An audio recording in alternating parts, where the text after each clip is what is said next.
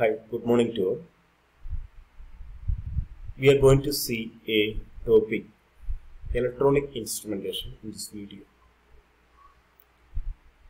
So, I think most of you are familiarized with what is instrumentation or electronic instrumentation. We are going to see the basic block diagram of an electronic instrumentation system and its need importance like that. It is not a vast topic, a small topic. We are going to see just a basic block diagram and other important parameters regarding this electronic instrumentation system. So before we are going to this electronic instrumentation, that name electronic instrumentation is actually the application of electronics in the stream of a branch of science, that is instrumentation. Actually, the branch of engineering, instrumentation. Actually, instrumentation. What is instrumentation? Before we are going to electronic instrumentation, it is better to know what is instrumentation. Then we can see application of electronics in instrumentation. Actually, what is instrumentation? Instrumentation is a technology of measurement which serves not only science but all branch of measurement, medicine and almost every human endeavor. Actually, instrumentation dealing with the measuring methods. You see, without measurement, there is no day-to-day life. We are measuring a lot of things. Actually, we are comparing a lot of things. How comparison happens?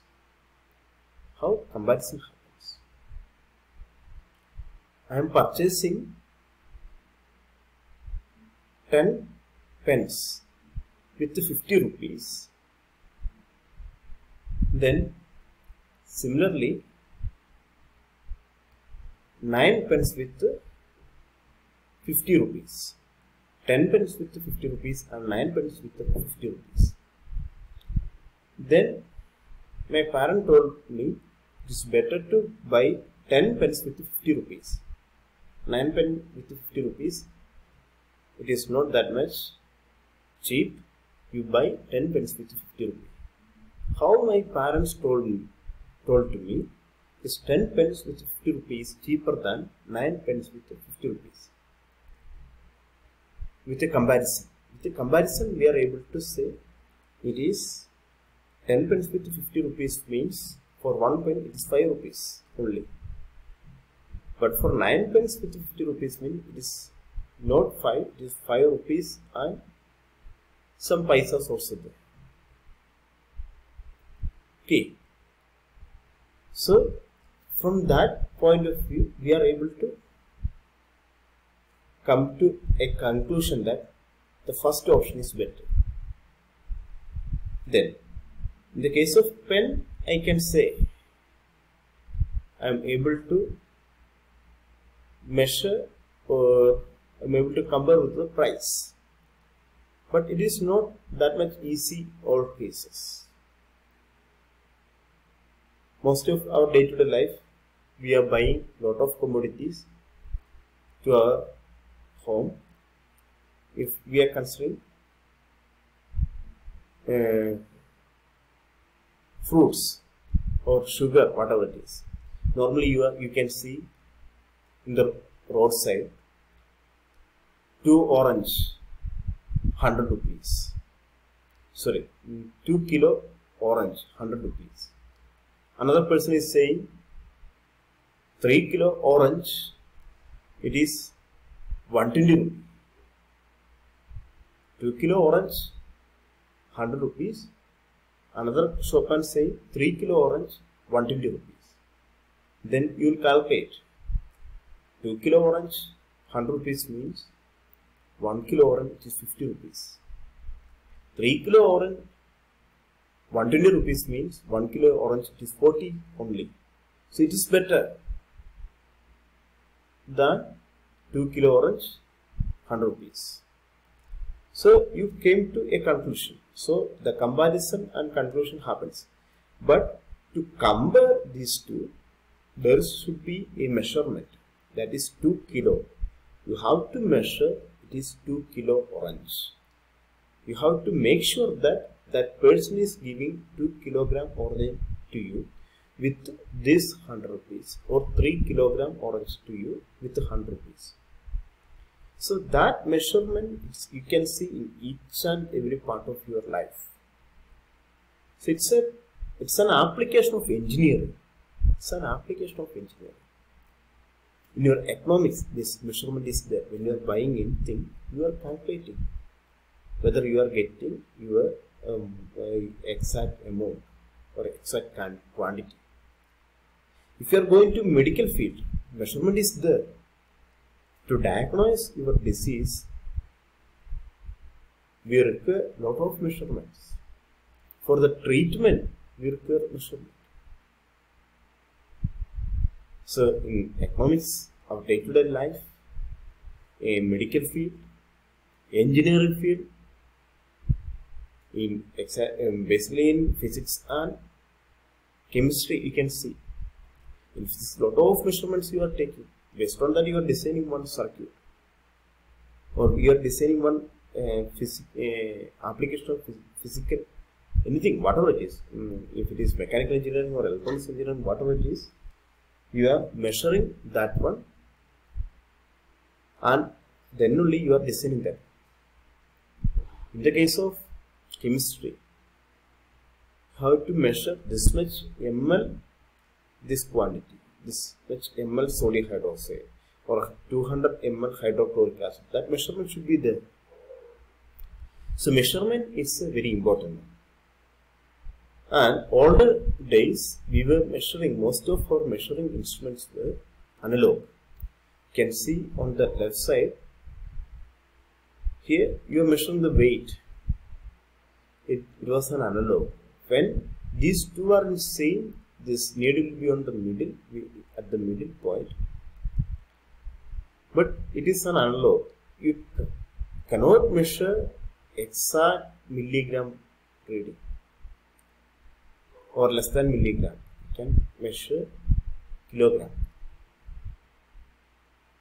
Can you imagine? Will you use this equipment to measure 1 kilogram or 1 pound, that's gold, that is 1 gram gold? Will you choose to measure? Will you choose this equipment to measure? No, because it is not that much accurate. You require more accurate one.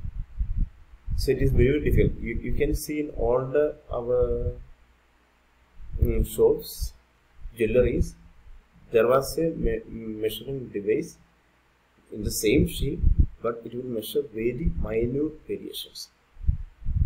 Then only you can measure 1 gram, because 1 gram is near to 2000 or 3000 rupees. Then second one is temperature. This also we were using in our older days. Now these two instruments now replaced by this one. See, this is now using in most of our shops. In jewelries also you can see like this one. See how many digits are there? 4 digits. It doesn't mean that it can measure 1000 kilogram or 2000 kilogram. Not only that much. 1.0001. That is 1.1 means 1 kilogram and 100 gram. 1.01 means 1 kilogram and 10 gram. 1 kilogram and 1 gram, that also you are able to measure here. That much accuracy is there. Similarly, temperature, you see here. Is it easy to measure the exact temperature reading? No. But that is now, it is possible with the help of these type thermometers. So this one is actually application of electronics field in instrumentation, that is measuring. So most of our older instrumentation or measuring devices replaced by our electronic equipment, and those electronic equipments we are using to measure. So it's actually a application of electronics. So we are going to see electronic instrumentation.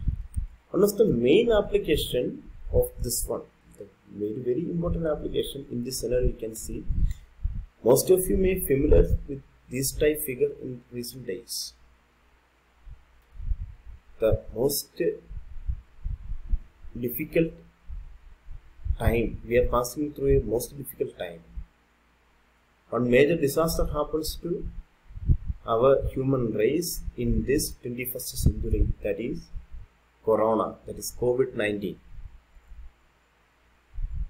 To overcome this disease, actually, in this video, why I am taking this video in online, since the colleges and schools are shut down for lockdown for 21 days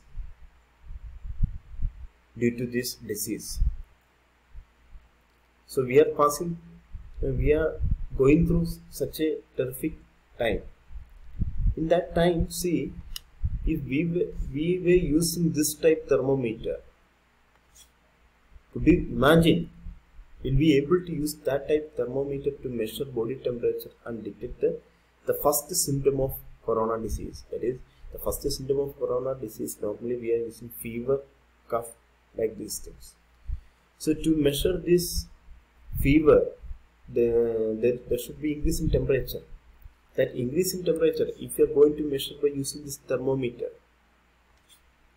do you able to imagine?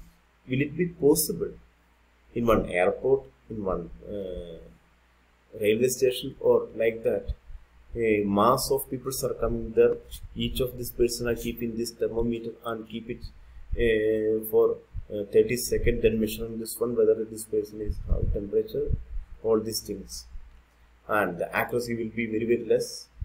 And one of the main important things, there should be at least 1 meter difference.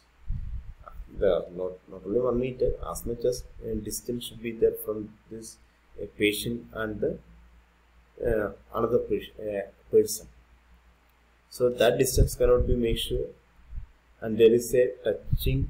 In most of the case, the things which are touching by this patient should not be touched with other persons.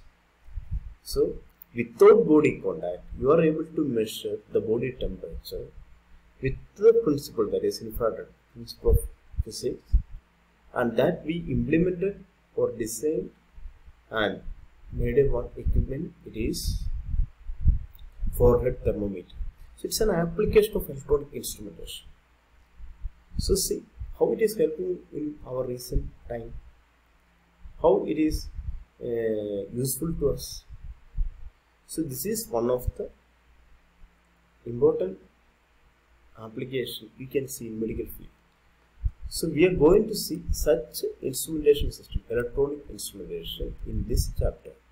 So as a beginning, I just said the introduction. Next one, we are going to see what is electronic instrumentation. Electronic measurement. This measurement is the process of determining the amount. I already told you, degree or capacity by comparison to the accepted standard. There is accepted standard like that. 1,000 grams or 1 kilogram, 1,000 milliliters is 1 liter, 100 centimeters is 1 meter. Like that, some accepted standards are there. Then electronic instrument is a device used for determining the value or magnitude of a quantity or variable such as voltage or current or resistance. Not only this voltage, current or resistance, we are measuring this thermometer. It is reading the physical quantity, converting that one as electrical quantity, voltage or current, then displaying as a physical understandable form. So such device we are dealing in electronic instrumentation. So we are going to some performance parameters of electronic equipments. That one we can see in the next video. Thank you.